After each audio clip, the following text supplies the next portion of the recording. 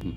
Now, the program that I'm referencing, the sports medicine program, just because it was one of the first and probably the largest, is a jogging forward, a jogging backward, a shuffling side to side, a lunging, a single leg heel raise, hopping, jumping, agility, and stretching. Mm-hmm. So you'll see a lot of times in some of these videos where they're highlighting this program that you'll see those knees kind of dropping down and inward on a drop jump type of a test. Yeah. And then they're correcting and showing that video to the athlete and saying, when we land, we want to avoid those knees coming down to the middle. Correct. What's wrong in that thought process? Well, I guess my next question is how do you attack it? How do they attack it? Yeah. Because we look at that and we know that shape or that behavior is wrong, right? We use the word behavior a lot of times. So when I see that, I know typically what happens is they'll bend their knees and they'll say it's some kind of adduction strength or something like that. Like they're not strong enough there. They sometimes you may hear it could be core, it could be glutes or something. We look at it as it's the behavior, and the ankle collapses, so the knees have to go in because it's all connected chain. So I don't want to attack it at the knee level. I want to attack it at the ankle level, straight foot, inside ankle bone high. And you could start that process through ISO holds. Let me say this. The first part of our whole process is the assessment. The second part is we got to decompress the body, right?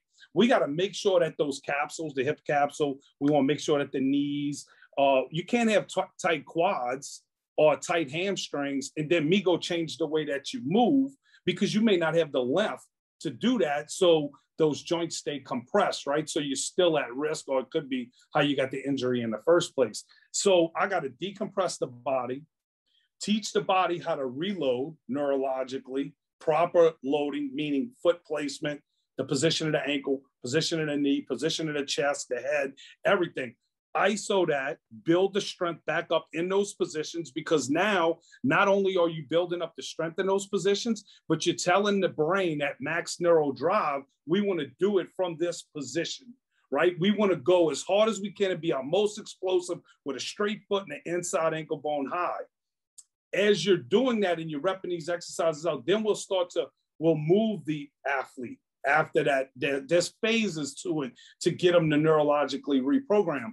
I'll never strap a knees unless I have a serious shape issue. In other words, if you're familiar with P.D. Goskew's work, he has like the Goskew straps and things like that. So what I've done with his straps is, and I'm not saying it's exactly what he has, I'll take and I'll build, if I want to see like a bow type shape in a landing, meaning straight foot, inside ankle bone high, the knee and the chest rotate out. All it is that is in the landing, the energy is moving into that bow.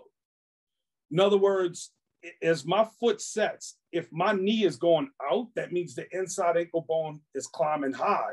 As I'm doing that, my hip bone should be sitting about 3 to 5 degrees behind the chest, depending upon what phase of the sprint or jog or whatever we may be in.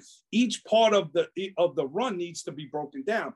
The explosive movement needs to be broken down. The middle of it needs to be broken down. So let's say that the tilt of the chest, or in the dig phase, they'll call it in a sprint, is going to be real loud, right? Like the lean forward and stuff like that. But the upright running is going to be a little bit more of a quiet lean, but it's still hip driving chest.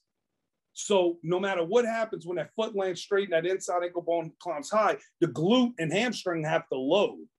Once it loads, it's almost like the IT band is like a bow. So we pull the IT band and load it, boom, and then we release it. And there's internal rotation of the femur, and then there's a rotation where you'll see the knee go in, the heel will go away, and it'll travel to the next step.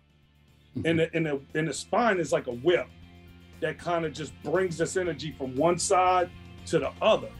Hear the entire episode for free on iTunes, Spotify, other favorite podcast players, or go to mechanicalcareforum.com.